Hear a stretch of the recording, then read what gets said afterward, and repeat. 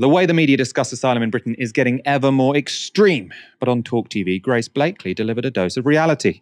They've come here from a safe country. It's therefore illegal. Richard, this debate just becomes so overly emotive, and it basically it comes down to kind of good migrant, bad migrant. Did they come here via a legal route, or did they come here via an illegal route? Are they contributing to society, or are they not? Actually, let's just take a step back and look at what's actually causing this problem, right? The reason that we've had this big increase in people coming to this country from poor parts of the world is because those places are increasingly facing factors like climate breakdown. They're facing conflict, often caused by countries like the UK. They're facing social breakdown, poverty. These structural factors are what's pushing people here, and they're not going away. And the reason that we are seeing more people coming into this country through illegal routes is because we aren't creating the legal routes. We've got legal routes. 1.1 million people came here legally last year. If you're a woman in Afghanistan, such as the Taliban, this nonsense about safe and legal routes. Embassy and be like, hi, I'd like to go to England, please. 1.1 million. So obviously what Richard Tice there is doing is conflating economic migration with asylum, right? So there was a lot of people who came to the country last year, but that was mainly because the government wanted people to fill jobs and it wanted people to be international students to basically subsidize our universities for domestic students because the government don't give them enough money. I mean, that's great. I'm very much in favor of economic migration, very much in favor of international students coming to study here.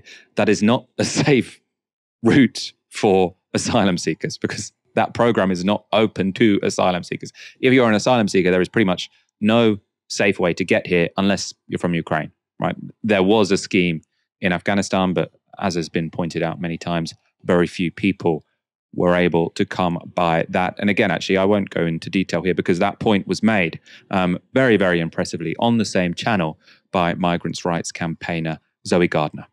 The one who said that there were safe routes available and that we could have a discussion about whether they were enough. The number of people who've been able to benefit from a safe route to the UK from Afghanistan is 54. So it's just a lie that there are safe routes available to refugees. No, it's not a lie. And I think that language is wholly unhelpful. There are actually numbers we know from Syria coming on 20,000. Has it been working? Years ago, that scheme closed down.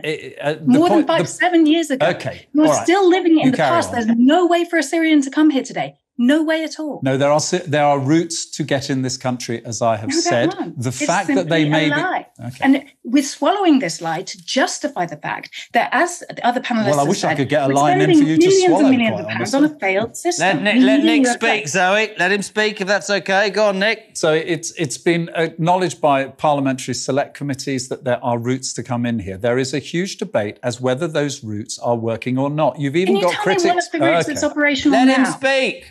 That's it. One route. Right. Okay, fine. There are routes that were put in front of the Parliamentary Select Committee, and I hope you can go and give evidence to them and put your point of view over, because I would suggest that you are wrong and you are exaggerating as well. So perhaps we can agree on that.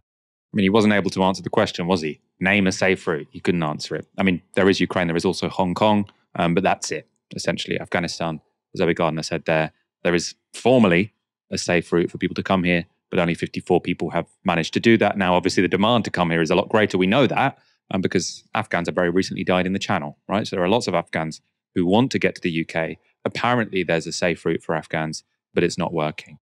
Dalia, what did you make of those interventions from Grace and Zoe? I think at this point, we have to be very clear, and I'm very ashamed to say it, but we currently in this country operate a closed border policy to refugees and asylum seekers. And I say I'm ashamed to say that because it is deeply, deeply shameful. Future generations will look back with that shame, I hope. It's unprecedented and it's unacceptable. And I think that it was very important there for Zoe to come back on that point that Nick Dubois was making.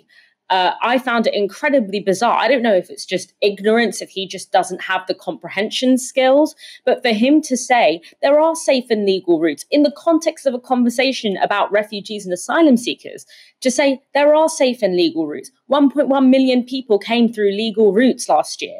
That is a very cynical slipperiness of language, because as you said, when he's talking about 1.1 million people, he's not talking about refugees and asylum seekers. In fact, when you look at how many people have been able to come to this country through legal refugee settlement programs, it's like since 2015 to 2023, it's 500,000.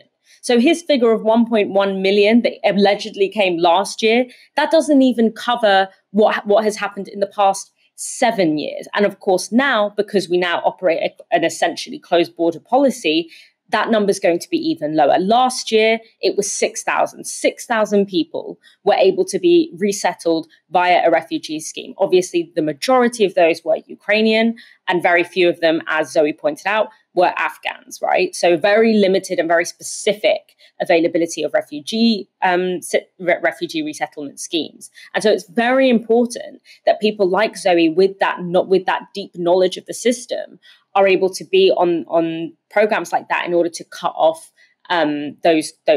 She called it a lie. I don't know if it was just ignorance or what, but it certainly is not an accurate representation of the reality. I also think it was very important for Grace to point out the broader structural reasons why displacement is happening.